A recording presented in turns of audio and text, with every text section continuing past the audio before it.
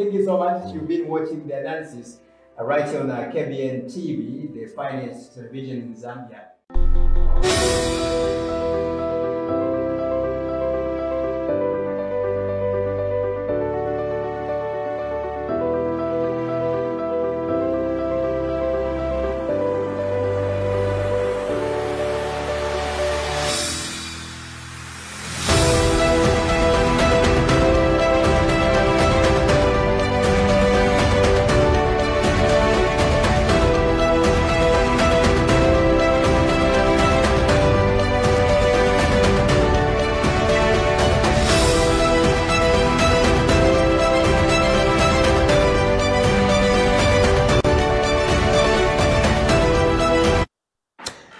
Lovely, good evening Zambia, good evening Africa, and warm welcome to the analysis program right here on KBN TV from Zambia's capital city Lusaka.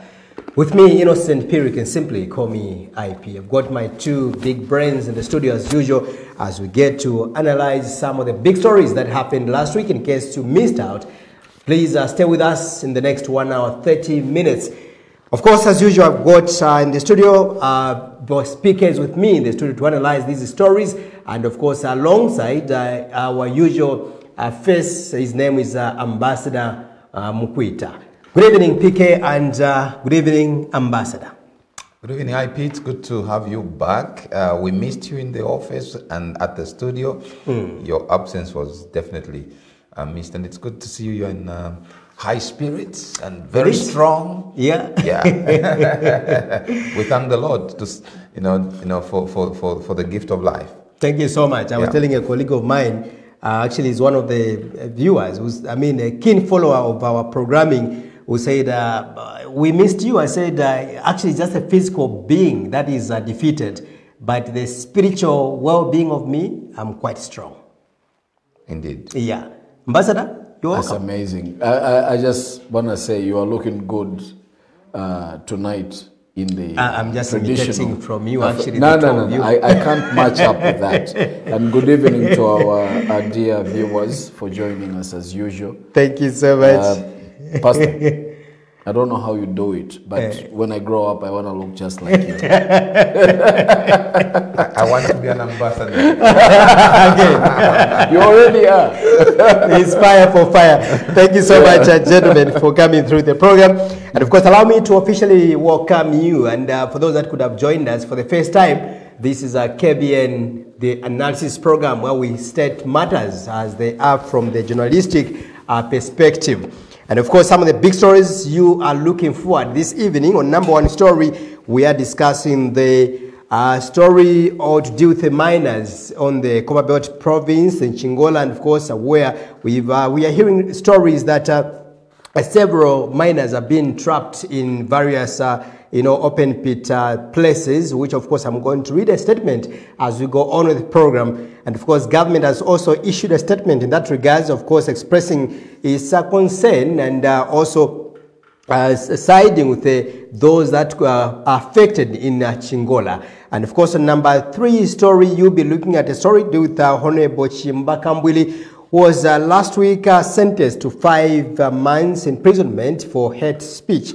On number three, we'll be looking at the whistleblower journalist Thomas Zyambo, who was arrested last week. And of course, number 5, Mao Sampa who was summoned the Honorable Brad Mundubile, Honorable Kampiongo, among other MPs for gross misconduct, as he had described it. As Shua says, HH must go unless he meets all the campaign promises. Former President Edgar Chogalungu gives marching orders to PF members.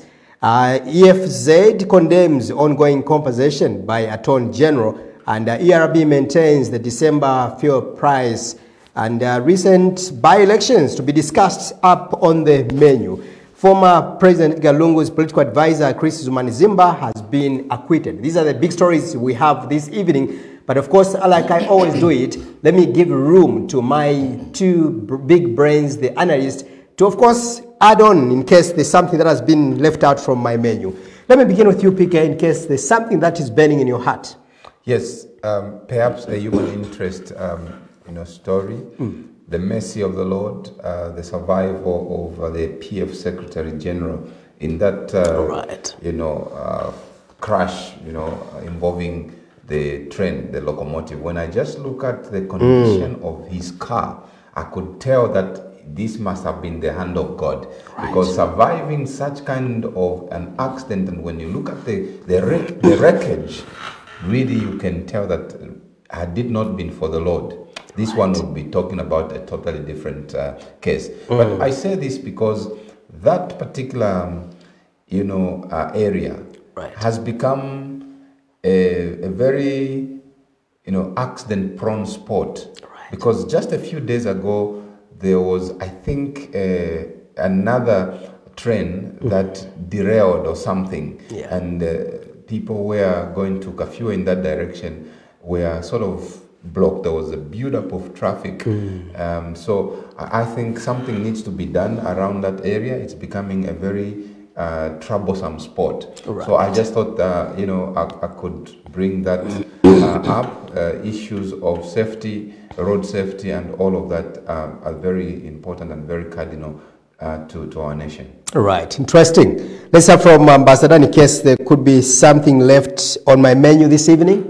I would have loved to continue on the trajectory by PK on the danger on that road. I recall vividly as chargé d'affaires or acting head of mission when I was based in Stockholm, Sweden, that we had reached and actually signed a memorandum of understanding to do a railway line, revamp it to ultra modern days at a cost of about $750 million, which was going to mean that we're going to remove all the traffic that goods have and put it on a railway track and make the roads much safer. Right. I think that's another story. Right. For me, my biggest story right now is one, which I think we probably haven't mentioned, is the continued senseless loss of lives of children and mothers, pregnant and crippled people in Gaza as the war and bombardment continues. The second one for me is the continued rise of the cost of food in Zambia as inflation starts teetering towards 13%, and as the dollar, the kwacha rather, continues to be the worst performing currency in the world after the peso. I think we probably should look. We'll get to that. Worry not, Ambassador. Of course, let me also just congratulate our, of course, sisters and brothers who are commemorating our Disability Day as of today. We thank you so much, and of course, I wish you the best. That indeed the commemoration does not end here, but we shall see much of the actions in various sectors of the economy. Let's begin from where PK started, the story of a road accident in which Honorable Raphael Nakachinda was involved in.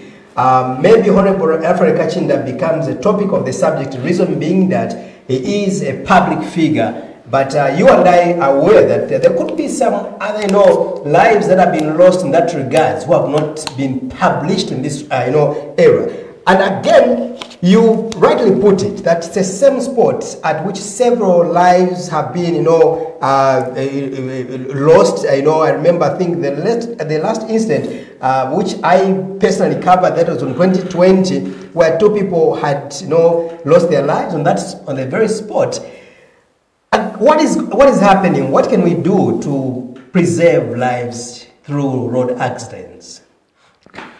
I know that I'm not too sure if what government is doing extends that far, but I know that they've now implemented the cameras, traffic cameras, and they'll be capturing the speeds and all of that. But I'm not too sure if it extends all the way to that. But much more than that, we need a lot more of road signage.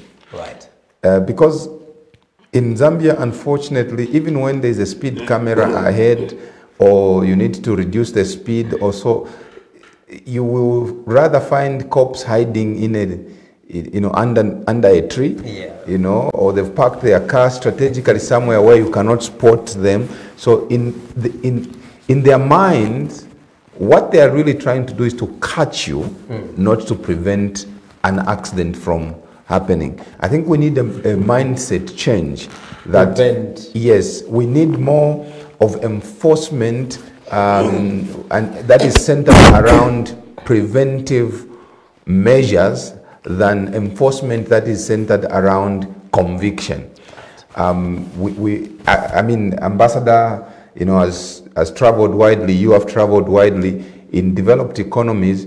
Even when there is a camera, you know, a speed camera ahead, they begin to warn you through road signage well before you reach that place, that slow down, there's a camera ahead, slow down, there's a camera ahead. So the more you see those things, the more your mind begins to adjust, I need to slow down. But unfortunately, with our, you know, law enforcement setup in Zambia, and as far as road traffic is concerned, and the police on the road is concerned, they would rather hide and catch you, park you, and then you go to their car where they receive the 50 kwachas. You know, they receive the 50 kwachas and let you go. They really perpetrate, you know, corruption. You know, the road traffic officers are very corrupt. No one would refuse a 50 kwacha. I can dare you that. No one will refuse 100 kwacha. I can dare you that.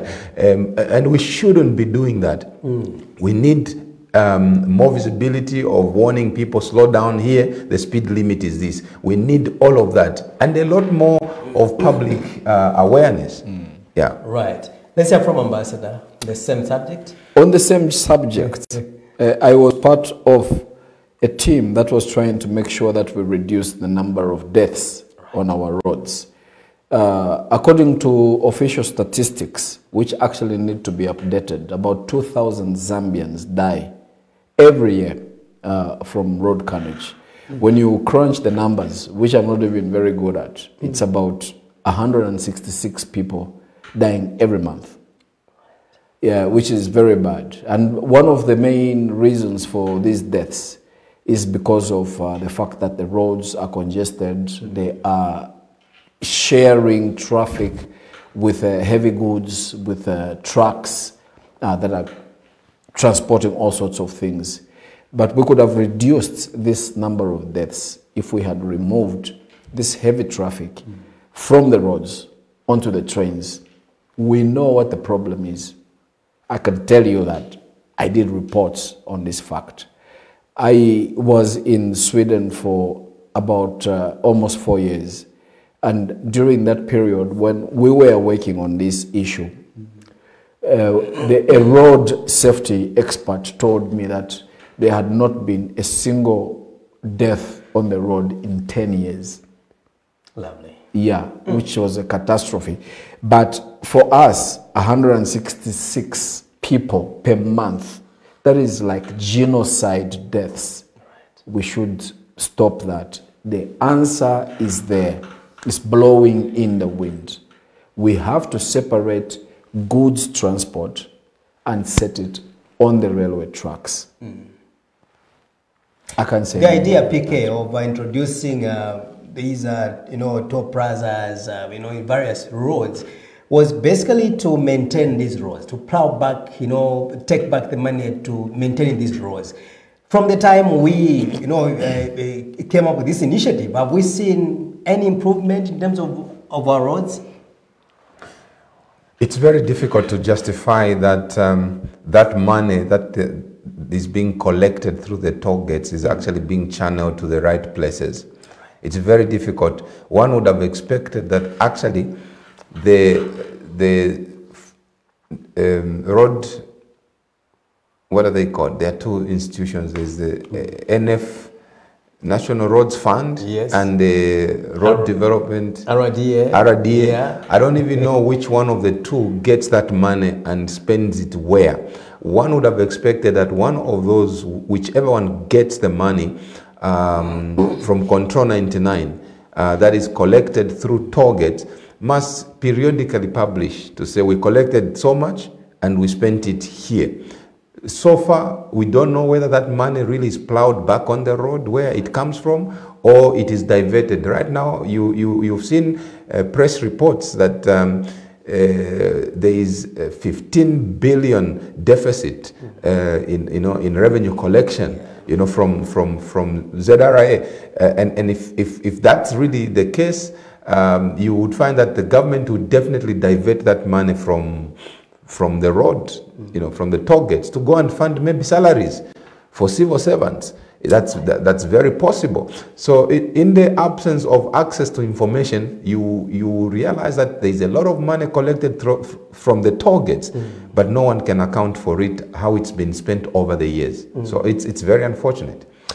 Right, it's been a bad week. I should make mention, coming from the story of Honorable Rafa Nakachinda, was involved in a road accident, and of course, now we go to our first story that talks to the trapped miners on the Kcm province.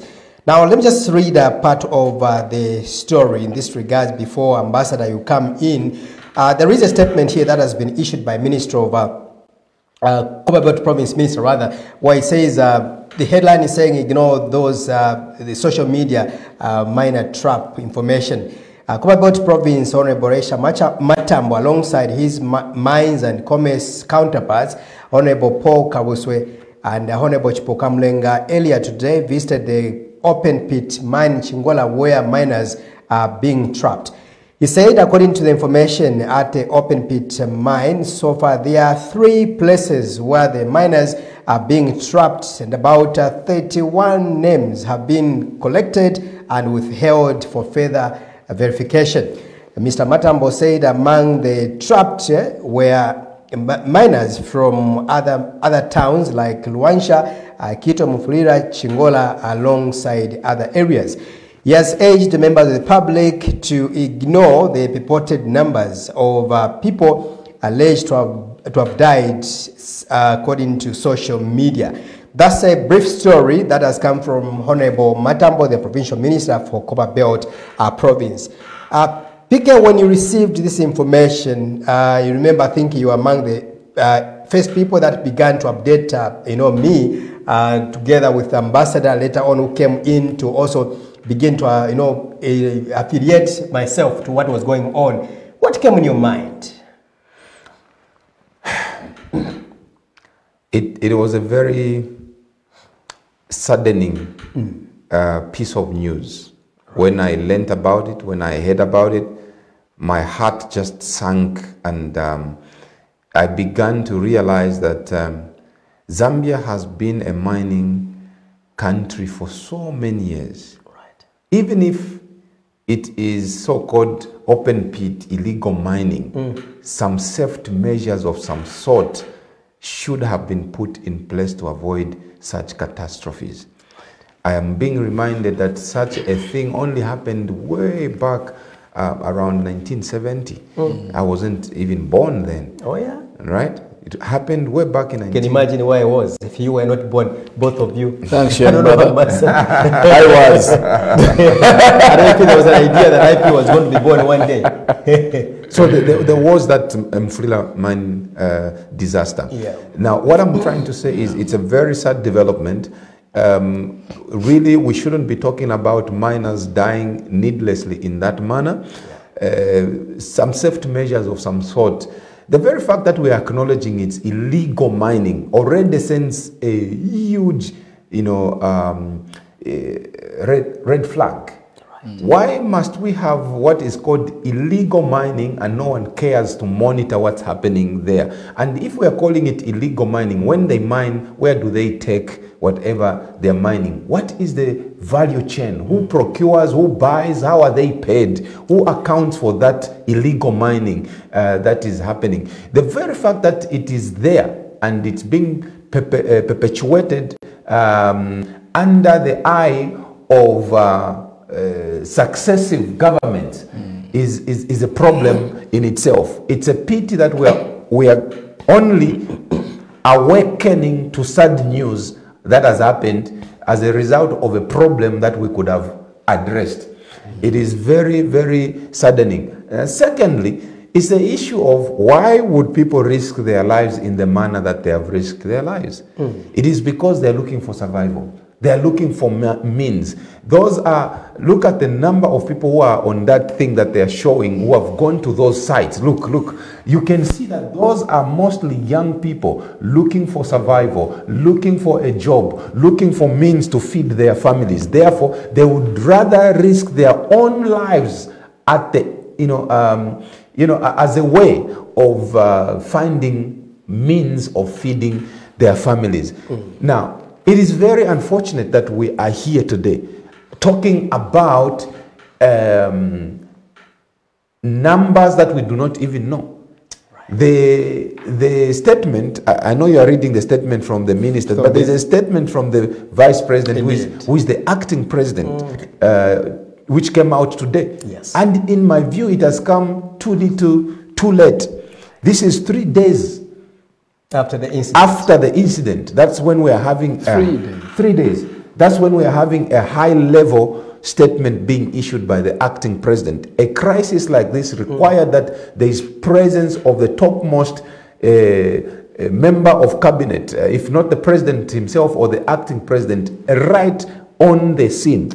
Because we know what crisis communication is. I teach crisis communication. I train in crisis communication. One of the requirements is deliver the highest level of authority, whether in a company or whatever, at the scene. Big CEO or minister, deliver them within the first 1 hour of a crisis happening. To have a statement coming from government only 3 days much later, and worse off, it's a speculative kind of statement. Very sad indeed that we do not know the full numbers, and the acting president has admitted in a statement that we do not know the number of people who have been trapped, and we do not know their condition. That's how sad the situation is. We shouldn't be here. It shouldn't have happened. This can be avoided if we have a proper policy on mining, and even at least some level of loose arrangement to supervise illegal mining if we want to continue having illegal mining taking place.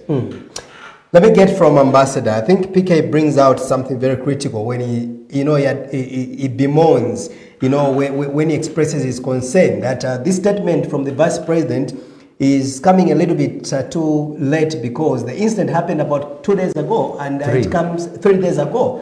And then, again, I want to maybe leave the room that maybe she was trying to collect information, maybe from the technocrats and stuff like that.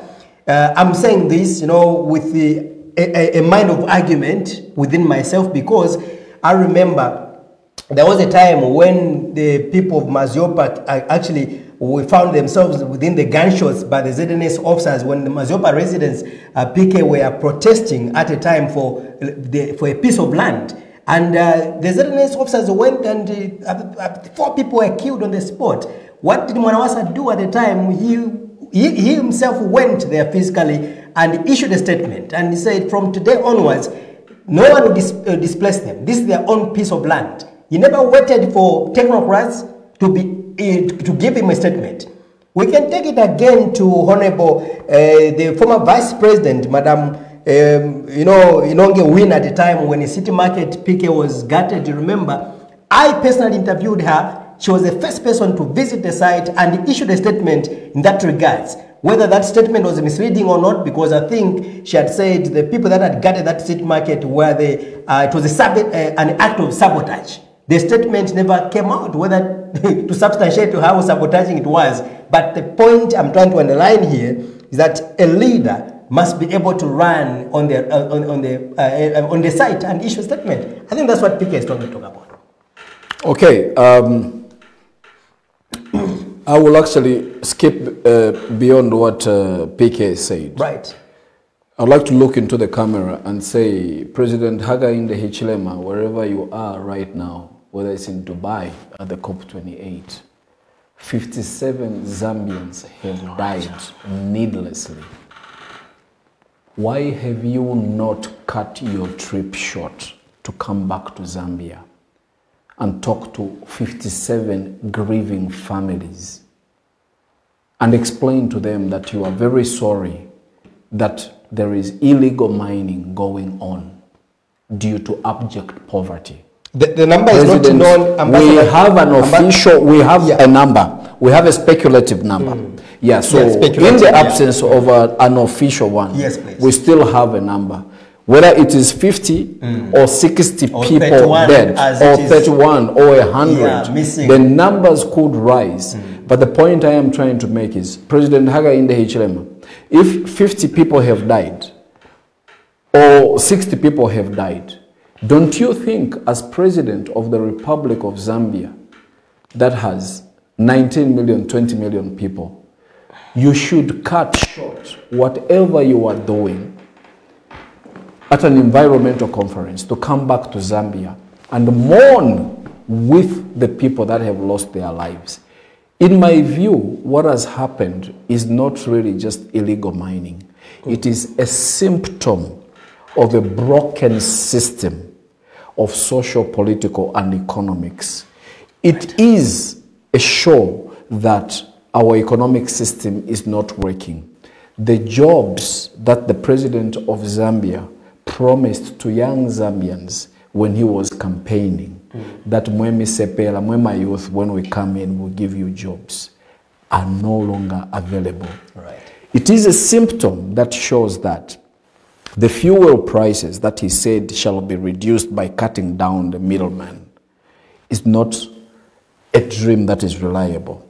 It is a symptom that shows that the fertilizer, the cheap fertilizer that he had promised the people of Zambia to come, is not coming anywhere nearby. The end is nigh. Hence, we have a number, 50, 60, 70, call it 100, of people who are engaged in illegal mines. Because you know, the biggest culprits in a broken economic systems are parents. Right. Parents will do anything to ensure that their son, their daughter, their siblings all have 3 square meals. So, Mr. President, if 60 or 100 Zambians have died, why would you still want to stay in an air-conditioned conference room in Dubai, United Arab Emirates, when we need you here in Zambia to come and say, the end is nigh? On my watch, no other Zambian shall die doing illegal mining. On my watch, no other Zambian shall die in the sun looking for a job, because this is what I promised you. I could go on and on, but the point I am trying to make is the statement by the Vice President doesn't wash. The statement by the 3 cabinet ministers that you mentioned doesn't wash. History abounds with real leaders that have come up every time that their people have died. They say that there is nothing much more grieving and gripping than a crying leader. A leader that comes up and say, I have heard your cries. I have seen 57, 60 people, even 40, because not a single life is supposed to die on your watch as Commander-in-Chief. President Hakainde Hichilema, come back to Zambia. Talk to us. Zambia is a very understanding country. Zambians are very understanding people. That's why they put you into office. You can't stay 3 days out of the country when 60 people have died and you say nothing. Let me get from PK. Do we need the president at this particular point, or maybe we are well represented by the vice president? We are talking about 31. I know Ambassador keeps on mentioning 60, 70. These are just missing names, by the missing citizens who have been trapped in these open pit mines. So first of all, let's talk about the mystery of numbers. From his point of view and my point of view, your point of view, as journalists. As journalists, numbers are very important because numbers tell the story. These are human beings we are talking about. Every story is about it's about proximity, it's about prominence, It's about disaster, unusualness, impact, and all of this. So when you talk about whether it's 31 families or 70, 10, whatever, this is a crisis. And I must admit what Ambassador said. In my view, this crisis has been mishandled and it's regrettable. It's been mishandled by the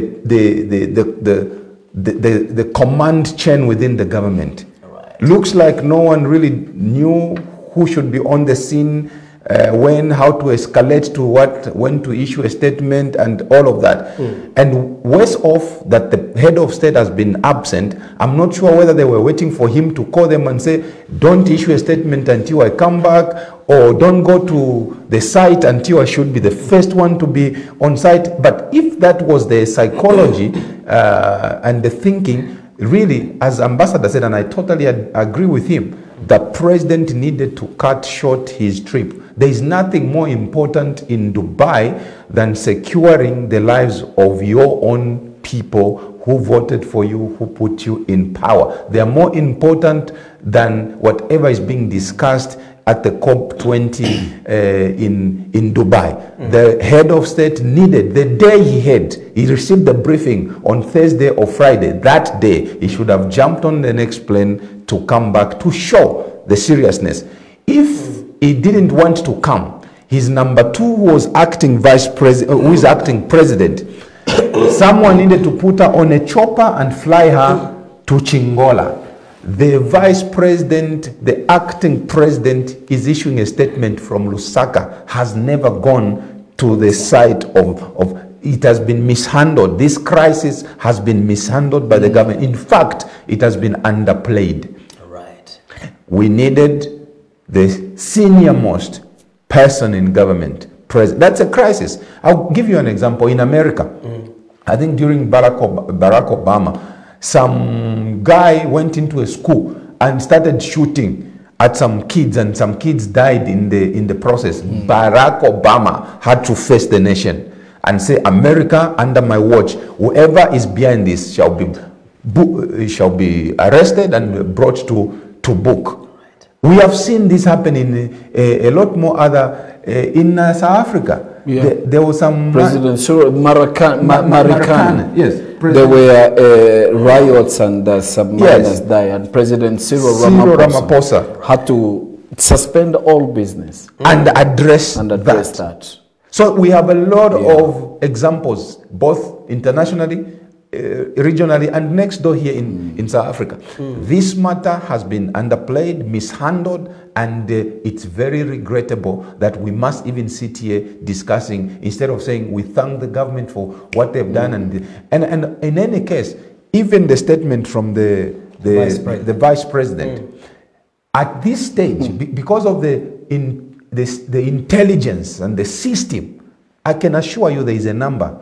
Because look at the Gaza, the Gaza incident. Yeah. All those that were killed, arrested, and whatnot, they created a board like this. Yeah. Where families, they ran the names. Yes, where the families were saying, we are missing a person, they take a picture, they go and put there. And those pictures, when they start counting, is to say potentially they are either dead or they are missing, and they are, what do you call those? Buried in rubble. Yeah. They're still being looked for. Yeah, whatever. But what I'm trying to say is, in Chingola and the towns you mentioned, there are families who are saying, we have not seen our brother IP or whoever since Thursday. And that is when the accident happened. They have called their relatives countrywide and they're saying, this person is not here. There must be someone who can account for a missing person one way or the other. Yeah. We cannot say we do not know the number. We can actually say, so far we do not know the number. However, indicatively, the records and verified records show that about 50 people are missing. Unverified records. Yes. Unverified records show that about 60 people, 30 people are missing. Somehow create a narrative that begins to show that you are in charge, and at least you have apparatus to begin to pinpoint, things that even though we are focusing at this waterlogged area and pumping water. And I'm happy that the commandos are on site now, but at least begin to show that there is some level of control and you have a way of gathering information, even to, make some unverified kind of estimation of how many people may be missing. How can we do, Ambassador, with an opinion that may come through where somebody will tell you that the president, wherever he is or he was, there is an indication that whether he's within or not, but that's a story for another day, is securing our economy. So that meeting is attending is equally important, just like the lives of those individuals or those families we are talking about in Chingona. I know the meeting that the president is attending. I attended it on behalf of President Edgar Lungu in Bonn in 2017. Right. And I attended it again on behalf of President Edgar Lungu in Katowice, Poland, in 2018. So I know that it's not a bone crusher. I know that it's not the end of the world if President Hakainde Hichilema didn't attend that meeting. And in any case, not to throw a damper on the government of Zambia, is we are one of the lowest, or if anything, non-emitter. We are not industrialized. Come on, we are not throwing out fusion and pollution out there. What do we do? I mean, our mining companies barely exist at the barest level. Our forests, just exist, which we understand that our president is trying to sell some of these carbon, issues to the United Arab Emirates. So, if President Hakainde Hichilema attended the COP28 or not, nobody would have really bothered or missed him, compared to if President Hakainde Hichilema was present at the funeral of 30 or 50. Mind you, a loss of a life is a loss of a life. It doesn't matter whether it's one. I know PK mentioned that numbers matter a lot, especially for us who are in the issues of numbers, proximities, and relevance. A loss of one Zambian life, especially for a population of 20 million people, is a huge loss. I go back to the clarion call that I made once again, that I think the team around President Hakainde Hichilema failed him once again. I keep saying that I believe President Hakainde Hichilema is a great guy, which is why Zambians 2.8 million voted for him. So I keep wondering, is it himself digging holes around himself, or is it people around him digging holes to make sure that he becomes the first Zambian president to only serve one term? Because here is an opportunity to have won hearts and minds. This is a great opportunity.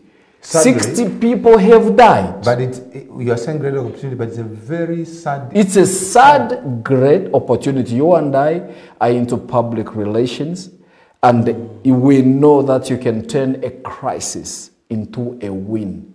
So I wonder, why has the president's team failed to make him win from this huge loss that we have? The head of communication was at his farm while the president was in He was? Really? Yeah, I mean, I saw him plowing at his farm when the president is in Dubai. So how do you expect that is to use State Council John Sangwa's words, that is crazy. How can the chief communications person be at his farm while the president is at a very important summit in Dubai? It's not for us to answer. Okay, I mean, I just think there is a little bit of a disconnect here. Maybe it says that the president does not care about his communication person. that he's able to do his own communication, or maybe he doesn't have any confidence in the communications persons to be with him.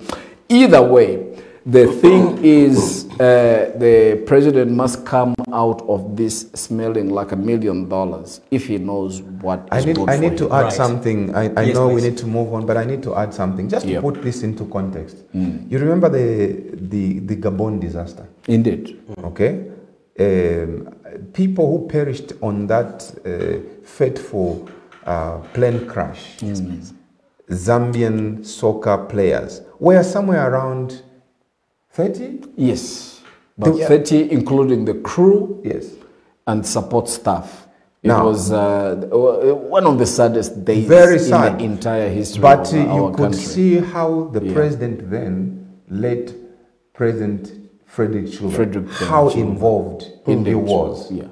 throughout the process, Indeed. how the state machinery kicked in, throughout the process.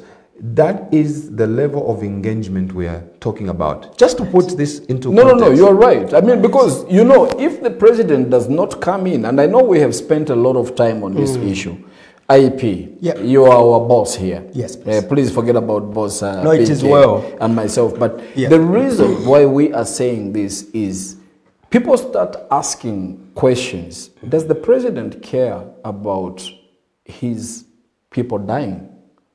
Or he is more preoccupied about the economics than he is occupied about his people?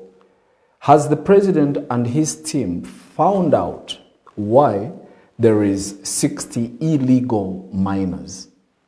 In the 21st century in Zambia, that has been involved in mining for more than 100 years, long before even the colonialists came in. Should we still be having people dying at a mining accident? But more or so, much bigger thing is the president promised jobs, legal jobs, well-paying jobs. Why do we have 57 people die illegally? 57, 60, 30, 20. They are hiding the number. But like PK has said, there's going to be a time when that board is going to come out. So the biggest question is, my challenge always comes to our friends in the media. Can you please go and find out, why are we having 60 or 70 people dying from illegal mining? Is there something that has broken down in our country that we cannot create jobs, that people will do illegal jobs, where Right. they will say, I'm going to die for this job just so that I can send my kid to school? Right, those questions will continue, of course, being asked. Let's move on, Ambassador. And now we go to our story number 3. Of course, while looking at the story, where Honorable Kcm.Kambwili was last week sentenced to 5 months imprisonment with hard labor for hate speech. That's one of the big stories, and this is a story that, of course, this is a video that was captured prior to the elections, PK, in 2021, where Honorable Kambwili appeared on a radio station issuing some tribal remarks. And this matter has been pursued until last week when the judiciary or the court decided to pass its final judgment. Right. Yes, something to be said about that. Mr. Kcm.Kambwili is a politician, is a public figure. It is expected, first of all, we all need to live in the legacy of Kenneth Kaunda, who propagated one Zambia, one nation. And one of the things that Kaunda did was, it doesn't matter whether you come from Northern Province, he will post you to go and work in Western Province. He will get people from Western Province and send them to Eastern Province. And this resulted... I am testimony. Yes. this resulted into intermarriages, learning of other people's cultures and whatnot, and begin to look at each other as brothers and sisters.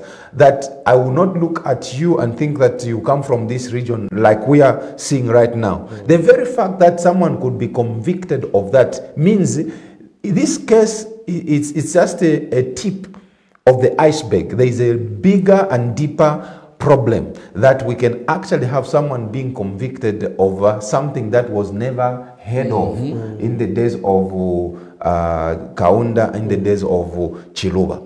This thing of tribalism is something that we must all condemn. And if it takes the conviction of Mr. Kambwili to teach someone a lesson, so be it. However, most people who have discussed this have argued to say Mr. Kcm.Kambwili is not the only person who has issued what you might call hate speech or tribal remarks. He is one of the many. But why is it that then the law is being applied selectively? And I've read a lot of stories and comments on social media, in the press, and people are saying there is a lady in the Kafue called the She's a mayor, actually. Yes, Vumba Malambo. Yes. She's a mayor under this UPND. She uttered the same words that Mr. Kcm.Kambwili uttered, almost. Okay? She has never been arrested. She is still a mayor. Recently, others are saying there was the incident of Mr. Siakalima, the Minister of Education. The Minister of Education, who said the people of Luapula suffer from the poverty disease, of the poverty mind. of the mind. Yeah. There was another case recently, also high level. Batuke Menda called the church Lucifers and Satans. Lucifers. He has never been arrested. So what we are saying is we abhor, we condemn, we do not subscribe to anyone who is peddling hate speech or tribalism. That should not be happening. I'll give you this man. He said he's an example, and I can also give myself as an example. You understand? He did. My firstborn daughter, her name is Liseli. And your wife is? Namakao. My sister, Elozi's sister. You understand? my little one, the last born, is Witumelo. Witumelo. I come from northern, she comes from western. In our house, there is no tribe. We are one. Right. And that is the kind of picture we must be having. And you know, as a pastor, let me say this. We have different pastors. You have Bemba pastors, Lowe's pastors, Tonga pastors. Now, if this thing of tribalism continues, people will be saying, who is your pastor there? Oh, what tribe is it? What tribe is it? I will not go. You see how bad it gets? It's very ugly, and that thing must not be tolerated. So yes, if Mr. Kcm.Kambwili is guilty of the crime he committed, well deserved, okay? But what we are saying is, if Vumba Malambo committed the same crime as Mr. Kambwili, can she be arrested? Mr. Siakalima, can he be arrested? And all of those who have done the same thing. And it was actually, PK, not to disrupt you, it was actually during the same period, when Honorable Kcm.Kambwili appeared on a radio station. On the other side, within the short period of time, Vumba Malambo also goes to appear at a rally and says, like in a sort of a response, something like that. It's time to vote for our own. Those sentiments are there. You know, as you submit, then I go to Ambassador. Yeah, I mean, I think for me, I've submitted. I have said, and this is part of the analysis, that the law must never be applied selectively. Just because Mr. Kambwili is not in government, he then is guilty of the crime that he committed, yet the same crime has been committed by others, and they are there enjoying T-bone and sitting in air-conditioned offices at the expense of taxpayers' money. That is very unfortunate. That is very selective, and I think whoever is in charge of making sure that some other people are convicted, others should be, that animal farm mentality must be condemned. Ambassador, can we say that the names mentioned here, and the name of Vumba Malambo, the council chairperson for Kafue, under the UPND ticket, should Batuke Menda be worried upon seeing that Honorable Kambwili has been convicted?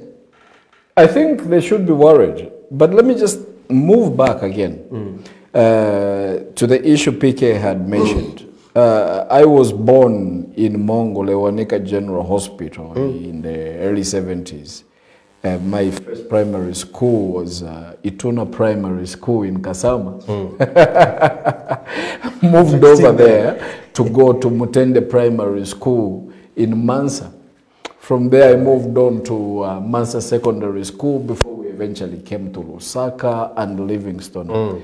In class, in Mansa and Kasama, I am the one who used to read Chekesoni, Aingiro Busoji, Chekesoni, Vamusangano Mushanga Banki, Pio Navera, Woman Fiala, Ominalimo, all these things. Now, what I'm trying to do is just put back into perspective what PK said about the integration, the greater integration that Dr. Kenneth Kaunda, our first president of Zambia, did to try and say that you guys, you may come from 73 tribes, but that should not bother you at all. To use number 44, Barack Obama's words, what unites us is much bigger than that which divides us. So I am actually concerned to see that we can actually have a hate crime, a hate tribal crime in a Christian nation, in Zambia, in a Christian nation, where PK is married to my sister.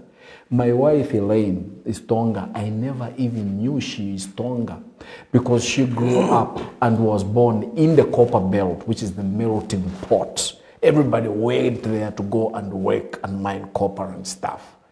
Her parents got married not on tribe. Now we are getting a situation where we are beginning to label this. I tell you, today it is Kcm.Kambwili. What happens when the other guy sues and says, I was also called Bemba? What happens when the other guy calls and says, I was victimized or I was name-shamed because I'm Kalubale? What happens? We start dividing Zambia. In the 21st century, I think it is totally wrong. In fact, I think this is a matter that should have been sorted out at arbitration stage.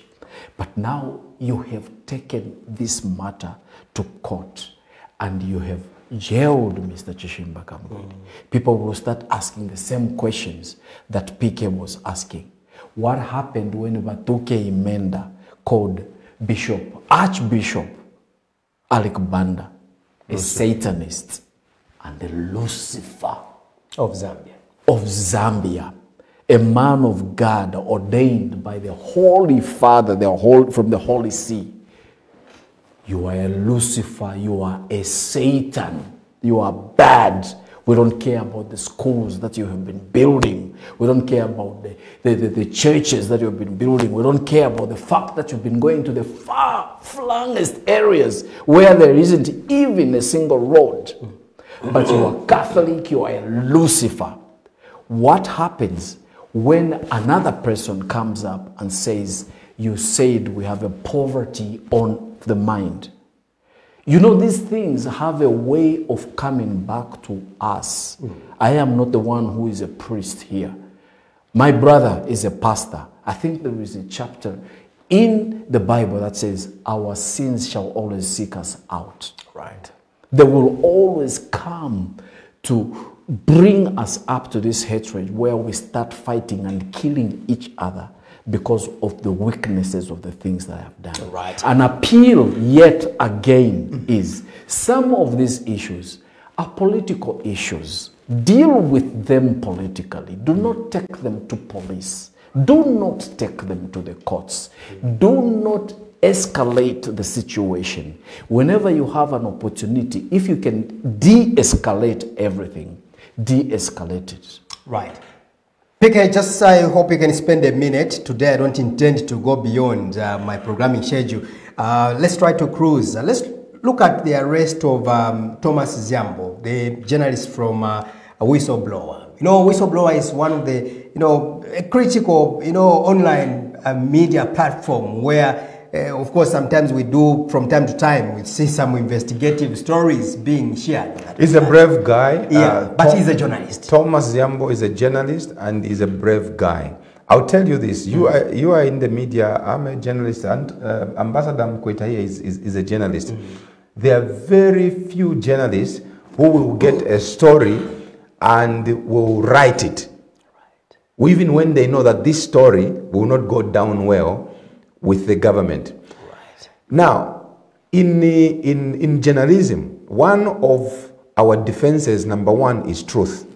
Yep. Number two, another defense you know, as a journalist, is that public interest must override whatever it is that you are scared of writing. If a story has got public interest overriding your fears, you must go ahead and publish it. Right. Even if it means that story will put you in trouble, the court, you are going to submit before the court that I wrote this story, I did this story because of public interest. National interest. National interest. And also, there is truth in this. Here are the documents to prove.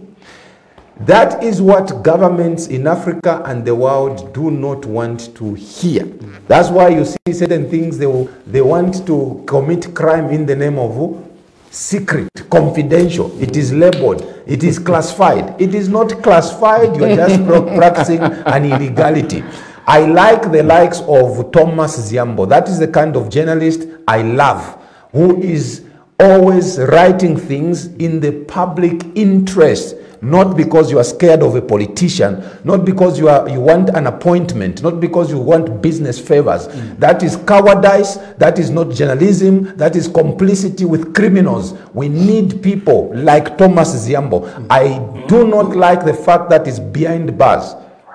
And I do not like the fact that this government promised that they were going to remove cyber crime law from our statutes, but they are using it to cripple people like Thomas Zyambo.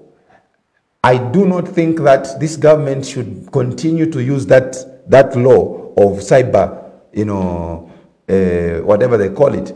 They condemned it when PF was in power. There is no way they should be using it. There was a pledge actually where President Kcm said this is going to be one of the first laws to be repealed. Oh, it is one of the last laws you will ever touch. Wow. Let's hear from Ambassador. I will just ride on PK's issue. For me, this story of the arrest of Thomas Zyambo is much bigger than Thomas Zyambo. Right. It again comes back right onto the forefront, on the patio of President Hakainde Hichilema's, campaign promises. There shall be freedom of the press. There shall be freedom of expression.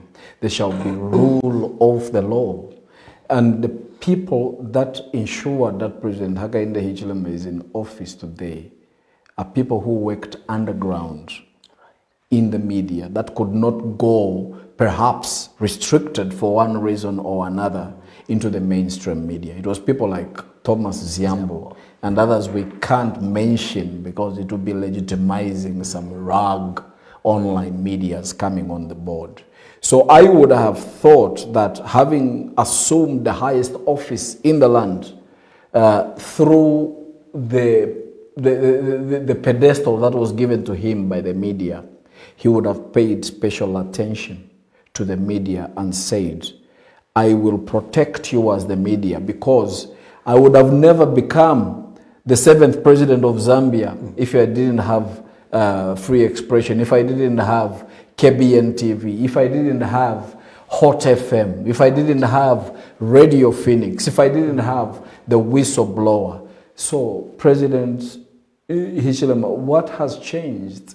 How come a guy like Thomas Zyambo, whom you were terror harrying with, you were chewing leather together, today is an enemy? So if Thomas Zyambo is an enemy today of the President Hakainde Hichilema administration, I shudder to think what will happen to Kennedy Mambwe, who is the owner and CEO of Kcm.Kambwili. I shudder to think what will happen to the guy who runs Power FM. I shudder to think what will happen to the guy that, because you know, there is always small fires. They burn around and they always do explode into something big.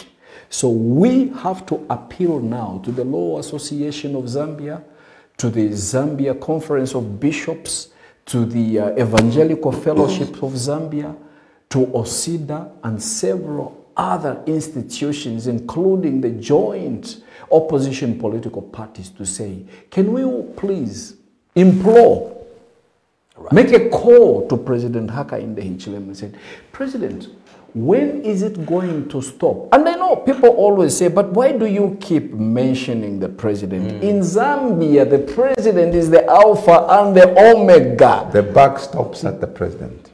Right. So I want. Let's spend a minute again, Ambassador and also PK. Let's go to story, of course, where Honorable Mao Sampa, the Material Member of Parliament, is back in the news. The expelled Material Member of Parliament is back in the news. And of course, this time around, he seemed to be fully in charge of the PF. Last week, we did see some documents that were, some stories running around or flying around that is being now legitimized by the registrar of societies as the PF president. Yesterday, he issued, he issued about 7 letters summoning about 7 members of parliament. One of them is Honorable Brian Mundwile and also Honorable Stephen Kampiongo and 6 others. It is very sad that yet again we are here talking about what we should have been proud of as a democracy in Zambia. And worse off is that we all know that this matter is before the courts of law, and some things that are being done with impunity shouldn't be done. For instance, the one that they've transferred was the registrar of society, Ms. Mende. M-H-E-N-D-E. Produced a list to say, I am the one in charge. I have not changed the office bearers. They transferred her using state institutions, brought in somebody, and they said, you need to change this. They changed that, and who do they give? The first person to give to is Mao Sampa, and Mao Sampa says, here you are now. I am now the president. I'm the Don. But this is a matter that is in court, and all of the manipulation happening there shouldn't be happening. The question is, does this government respect the rule of law? Does this government respect the judiciary and the judicial process? I do not know if they respect that. But for me, really, the one that I feel for the most, I feel for Mao Sampa and his political career. Because maybe I don't know if at all he has been paid to do what he is doing, because really if he loves even the party that is claiming to want to lead, he should take a backseat and reason with all the faction groups and say, can we regroup, can we build? And work together. Yes, but clearly he's on a trajectory where he's not building, he is destroying. The truth of the matter is that Mao Sampa is being used by somebody, we don't know who. But people must realize that people use you like toilet tissue and flush and walk away. I don't know what will be left of Mao Sampa if peradventure the courts rules in favor of the other faction. I'm just assuming. Yeah. If things didn't go the Mao Sampa route, where will be his career? Is he being used by the government in power, for instance, which most people have said it looks like he's a sponsored, they have called him a stooge, they've called him this and that. If it is true, is it true that he's aware that maybe this government might consider adopting him as their candidate in Matero or a running mate in 2026? Is he risking all of that? He has got small babies, and another one has just come on. Oh yeah, we saw that one. The brother is busy, yeah. On the scene, you understand? Yeah. So he needs to have this bigger picture. I don't know whether he's been sponsored or he's doing it out of conviction. Whatever he's doing, he's finishing his political career. There are some things that logic must kick in and tell you that I think I'm on a wrong trajectory. But unless you realize yourself, Mao Sampa is in the hands of whoever is using him. There's once I said in politics, unfortunately, there will always be useful idiots. Right. Let's hear from Ambassador. Can Mao Sampa manage to either fire these big wigs we've just mentioned? I think Mao Sampa in this political discourse, in my view, is probably not even worth a discussion on such an important television station. Let me get there. I think he is irrelevant. he only becomes relevant at the fact that he's a destructive force, Right. as the pastor has mentioned. He is totally irrelevant as far as you go in uniting the country. He is totally irrelevant in as far as you go into the discourse of ensuring that there is greater democracy. The president, the 6th president of Zambia, the former president, mentioned it clearly when making reference to him, that there is a clear, the pastor did not want, he's a very careful man, that there is a clear distinction that he is actually a stooge, that they have established that he is under the control of the current administration in order to weaken the main opposition party and make it easier for the current ruling status quo in case we came to an election in 2026 to make it easy. It boils down to what President Edgar Lungu mentioned in his rare press statement, that one of the main issues that you have to look at is, he said, it is mind-boggling that today you have the courts, the police, and the National Assembly almost colluding. He said a meeting of minds, to use his words. Right. The reason he said, meeting of minds is supposed to be a positive thing, isn't it, PK?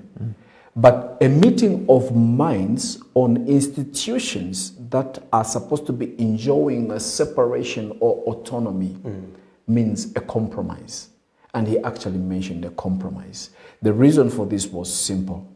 If something goes wrong into the judiciary, then the legislature should be able to check it. If something goes wrong into the legislature, then the executive should be able to check it. Hence the reason there has to be greater autonomy and independence. So he says what has happened here today and now is that we have seen a collision, not even implicit, but explicit collision of the judiciary, the legislature, and the executive.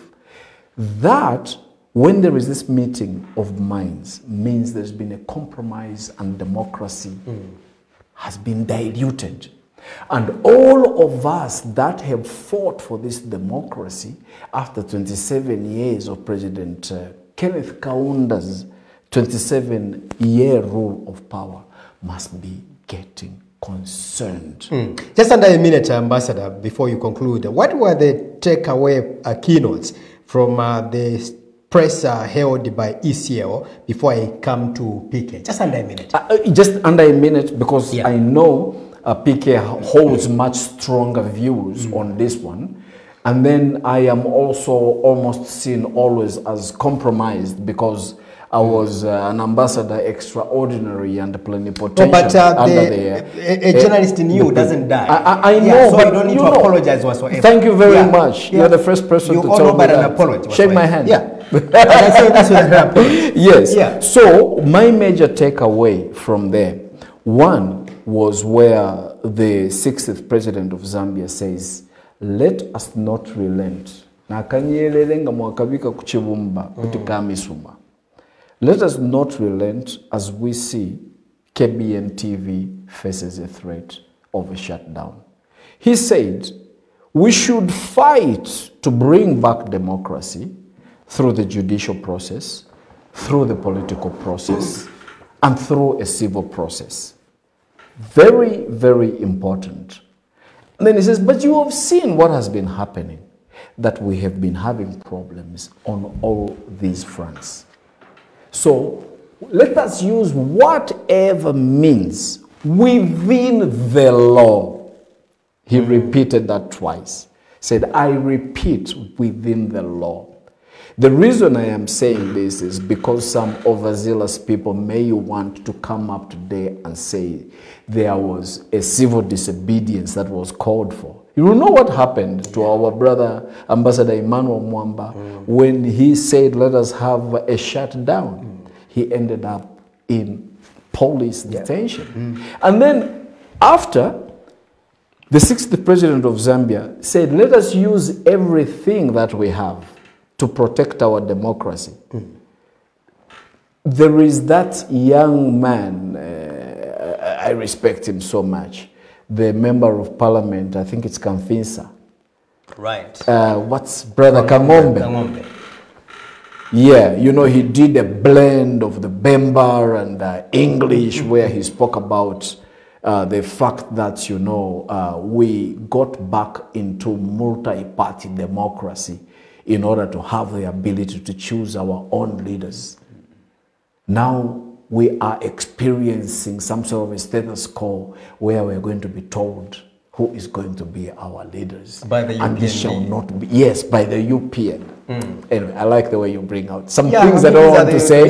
You say them. From Kangombe, you know. Yeah. Anyway, so I will end there and hand the mic over. Let's hear to from the pastor. PK as well. PK, what is your takeaway points from there?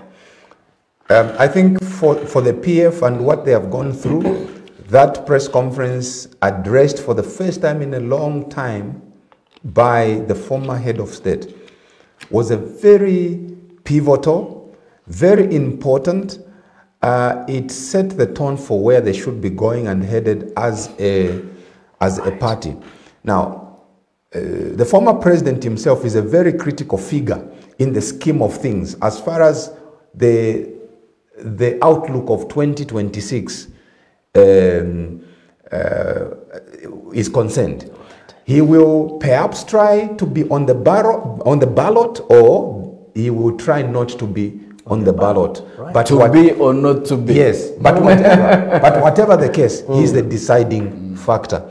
He is the one who can galvanize the opposition party together and say, guys, we're going to field one candidate. He is a huge factor, and that press conference, trust me, has changed the course of how politics is going to be played going forward. And let me pause and say, from the analysis perspective, I personally do not subscribe to the statement attributed to Socialist Party President Dr. Fred Membe, where he said, we are nowhere close to an alliance.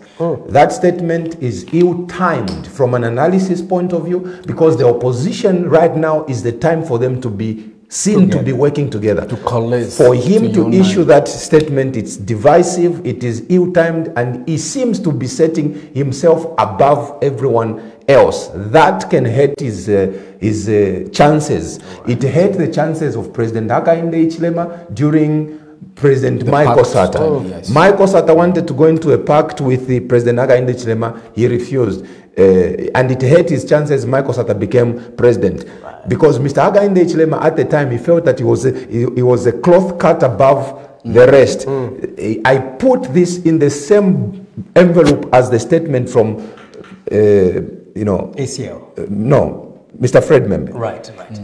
He shouldn't be saying we are not anywhere close to, because the ECL press conference was to say, I have spoken to my colleagues in the opposition. Let's work together. Let's save democracy. This is the time that Mr. Membe should also be saying, actually, I also agree. Whoever it is that the opposition is going to choose, we will work together. Not to say we are nowhere anywhere close to. That was ill-timed, that I must submit. But I like the fact that President Edgar Chagwa has come out. Whether he will be on the ballot or not, he will be a factor in deciding the direction of the opposition. I can guarantee you they will work together going forward. Whether Socialist Party wants to be a part of it or not, the opposition is going to unite. All right, let's close and go to another story. Director, we're going to just going to jump one story. But I think one critical aspect here for me is the story where EFZ has condemned the ongoing compensation by the Attorney General. A number of people have been compensated as we speak right now.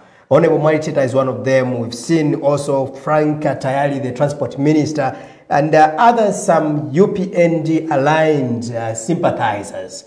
Quickly, PK, under a minute, I go to Ambassador, I jump to another story. I saw that story and the clip from Bishop Mwenda. And in fact, he called it Stop That Reckless compensation. What's strong, right? Is very strong. He didn't mince his words. That was Kasonda Mwenda. No, that was Bishop Andrew Mwenda. Oh, Bishop Andrew Mwenda. Oh, the evangelical fellowship. Yes. He was very strong, and he just he just told whoever is concerned and say. In fact, one line there I remember he said, if the Attorney General does not permit any other future claims for compensation, if it does not permit them to go through a full, legal process, he will stand accused in the public court of opinion as aiding the looting of public resources. Now, that is a strong word coming from the Evangelical Fellowship of Zambia, and rightly so, because this is not the only person who is expressing concern. A lot more other civil society organizations, the church, the Law Association of Zambia, and so many, including, by the way, UPND officials themselves. I saw something from the UPND UK. Exactly. Saying, UK branch. Yes, UK branch, UPND, they are saying whoever is doing this thing to compensate people, a wrong is a wrong. So within the UPND camp, even there they know these compensations are totally wrong and they are misplaced. In my view, and I speak as a journalist and from an analysis point of view, there is no way you can give Chief Mukuni and Chief Mukuni's wife and 5 others $500,000 each, and later on 10 people were accused for treason together with the president. I think 1 million each. That's 10 million already. Okay, then there is no way Mr. Frank Tayali gets 450,000. 450,000 and 80,000 kwacha for his lawyers. On top of that, we'll continue paying you as a minister. We'll continue giving you fuel as a minister. We'll continue. But meanwhile, here is your change. You can go to Dubai if you like. And then Mr. Mwalitet. 900,000, and now we understand. That's $1 million, Max. And now we understand that there is this man who liked fighting, William Banda, who is claiming, who is claiming 3 million. 3 million, yeah. And this trend might go on if not challenged. And I like the fact that the Evangelical Fellowship of Zambia and many Zambians have spoken, because it is ridiculous that we have failed to repair a cancer machine at UTH, but we have the money to pay a political cadre and say it is compensation. Why can't we repair cancer? We are taking cancer patients to Tanzania. Yeah. These priorities by the government are warped and misplaced. They must be condemned, and I like the fact that the Evangelical Fellowships of Zambia has spoken very strongly against this. And I'm hoping the Attorney General, from what I understand, by the way, is a pastor. And Attorney General, I've come, I don't know, but I've just come to understand that he's a pastor. Yeah. Listen, sir, in Christianity, as you know the Bible, Jesus Christ is all for justice. Jesus Christ is all for fairness. Jesus Christ is all for, truth. Right. So, as Attorney General, do the right thing, sir. Let not posterity judge you harshly on the other side of the coin. Right. Let's hear from Ambassador. For me, on this issue, which has already been well expounded by PK, I would like to pick up from the wisdom of State Counsel George Chisanga, Member of Parliament for Lukasha constituency and Chief Legal Advisor for the main opposition party, the Patriotic Front, who actually said what is happening is illegal. He said, he gave a specific example of the awarding of the 450,000 kwacha to Frank Tayali. And 80,000 kwacha to his lawyers, in talking broadly about all these cases. He said he was ashamed to be part of the bar and witness what a travesty of justice that is going on. He said there is a committee that is supposed to look at the compensation and fees, and that is only supposed to happen when a case has gone the whole 9 yards. Right. When a judge or a magistrate has looked at the pros and the cons, they have eventually found that there is a prima facie case they have eventually found that it was true that IP, was extremely damaged and traumatized by somebody who pointed a toy gun at him, and that he will never live the same way that he ever did. And an example he gave on Frank Tayali was that if you look at the fees that are supposed to be paid, Frank Tayali would have never gotten anything between 100 and 150,000 kwacha.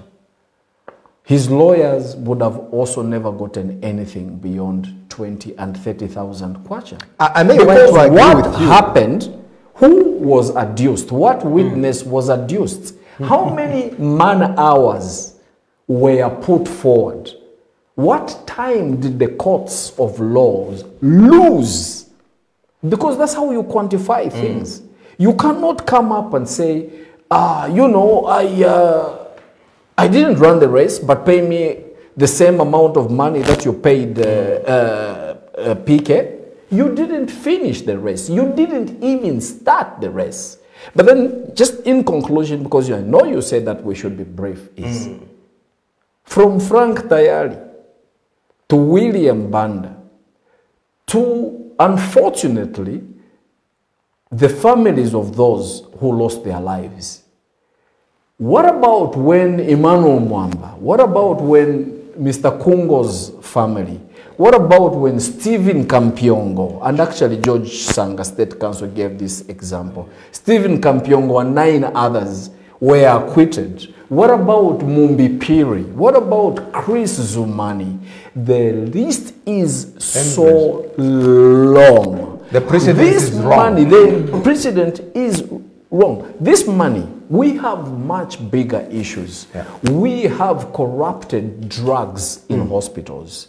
We do not have enough fertilizer for people that have been in farming. We understand now they're getting medals. Shouldn't we have directed the 450,000 kwacha we are giving Frank Tayali to buy a couple of fertilizer bags? Shouldn't we direct the same money that we are giving to Mrs. Mukuni to buy some Beso fertilizers? I think we should be looking mostly, especially from our president, who is actually a farmer and understands that a hungry man is an angry man, and understands that what you put into agriculture today has a much bigger ripple effect positively in the future. Permit me, Ambassador, to just speak up at least this on money. 2 calls before we go, or no time is gone already. Are you sure? Yeah. I thought we were just getting warm.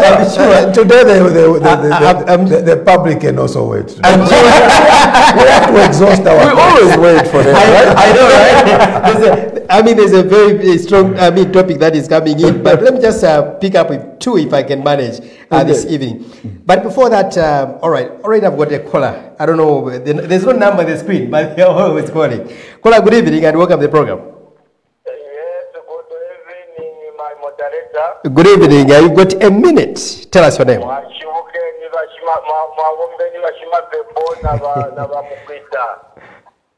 Good evening. General Chongo calling from Kabwe. Please go ahead, General Chongo. Yes, thank you, my pastor, and Mwita. Ichondela ndakakutira chichalo Jesu na tulaba ifyo buteko wabipendi wala ile rule of law number 1 tayebonga.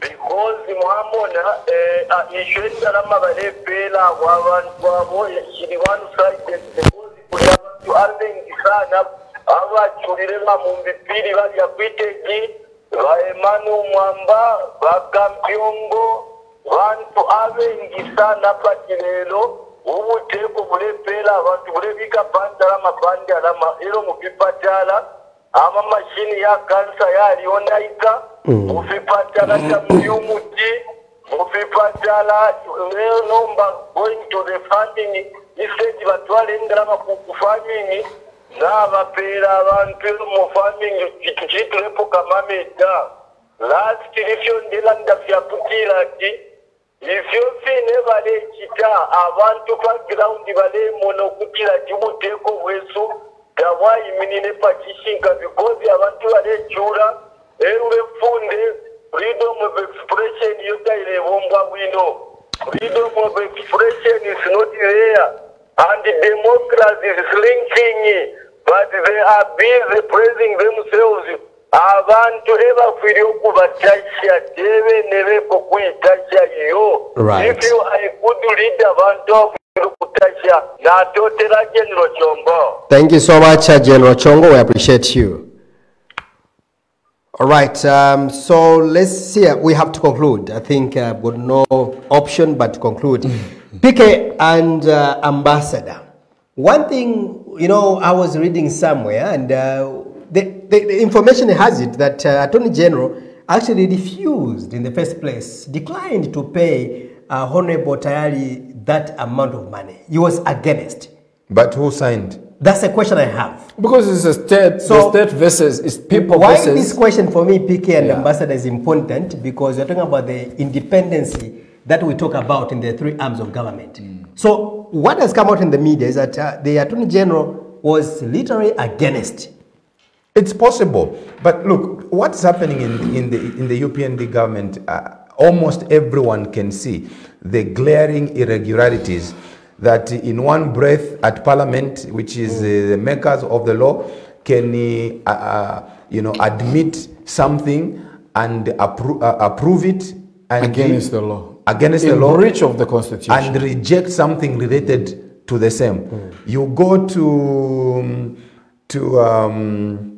the other arm of government, the judiciary. Okay, you find that even there, those questions are being asked. Yeah. You go to the other arm of government related to the police and the registrar of society, where you understand that the PS and the new appointee as registrar says, here, go ahead, update this. You understand? So that level of manipulation can only tell you one thing, that there must be a bigger factor, a huge hand somewhere. That is The hand of God. Iwe, do what if you know what is good for you. Yeah. If you want that job, do that. That's pretty much really Don't bite the finger that feeds you. And for many Zambians, when you read, whether it's in the news diggers, the mast, when you read even the blogs of the UPND supporters themselves. Today there was a post by the record photographer, who said, this is what's his name? Chela Chela Tukuta. We don't even know whether those are even his real names. Who said? Because when he was convicted, he had It's Cornelius. okay. Anyway, which even the UPND supported the media, yellow gutter media called Causeway, grabbed that and put it on their page and say, what is this photographer saying? And all Chela Tukuta said is, sometimes you regret what you vomited because you were hoping to have a better meal. And they are saying, what does this mean? And everyone now began to say, he's telling you that the PF was better than the UPND. So what I'm saying is, even within their camp as UPND supporters, discontent. There's discontent. They've started seeing actually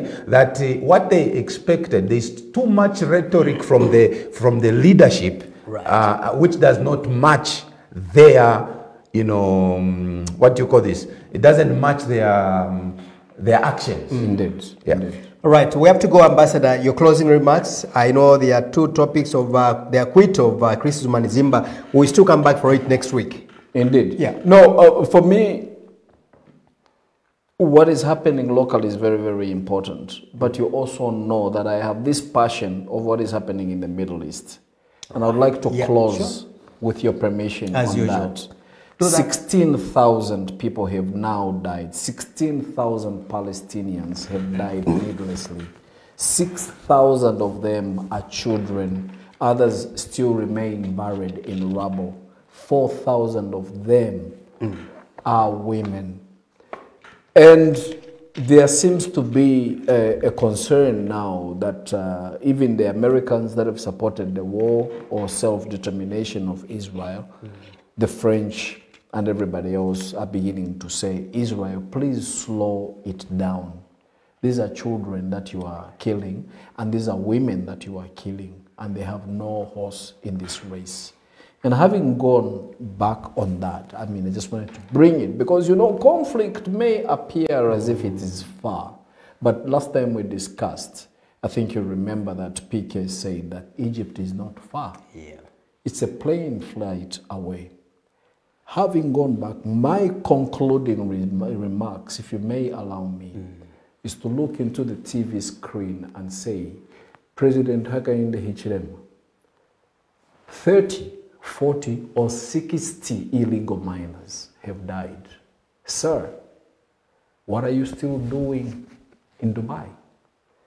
Don't you think you should come back to Zambia and mourn with the 50 or 60 families in Zambia that have lost their breadwinners illegally?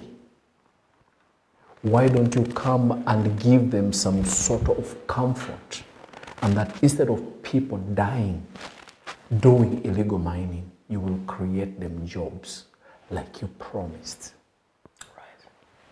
Okay. My concluding remarks, I will take it back to the press conference where the former head of state spoke, and there was another, young man who spoke, a member of parliament for Kamfinsa, who said if they do not... Kangombe, right? If the courts do not give us justice, we will give ourselves justice. Very fair comment. The reason he said that, and I am saying this because now we are beginning to understand that the government is looking for ways of charging him with something for saying that. No, why would you really think of that when they apply for a permit to hold a rally? You can't give them. Yeah. So all they are saying is, if you are failing to listen to us, we will find other means of communicating with our people. Just like what happened in 2021. The PF was heavy-handed, but the Zambian people gave themselves a leader of their choice, and they chose against all odds, against the heavy-handedness of the police and all of that. The Zambian people gave themselves a leader. I do not think that you should even ever begin to think that when Kangombe says we'll give ourselves justice, that you begin to look for what to charge him with. That is evil. That is totally, uncalled for. Kangombe is a Zambian like every other. If the police are failing to give the PF a platform to, mobilize themselves, they will mobilize and give themselves justice through the ballot 2026. Is that a crime? Right. That's not a crime. Thank you so much, PK, and thank you so much, Ambassador, for coming through. I hope to see you next week by the grace of God. Allow me to appreciate you as well, the viewers out there. I know that a number of you are still calling, but unfortunately we have to go. And remember that in broadcasting, time is quite limited. Otherwise, thank you so much for watching. Let's meet next week. This has been IP. May God bless Zambia. May God bless Mother Africa. Good night.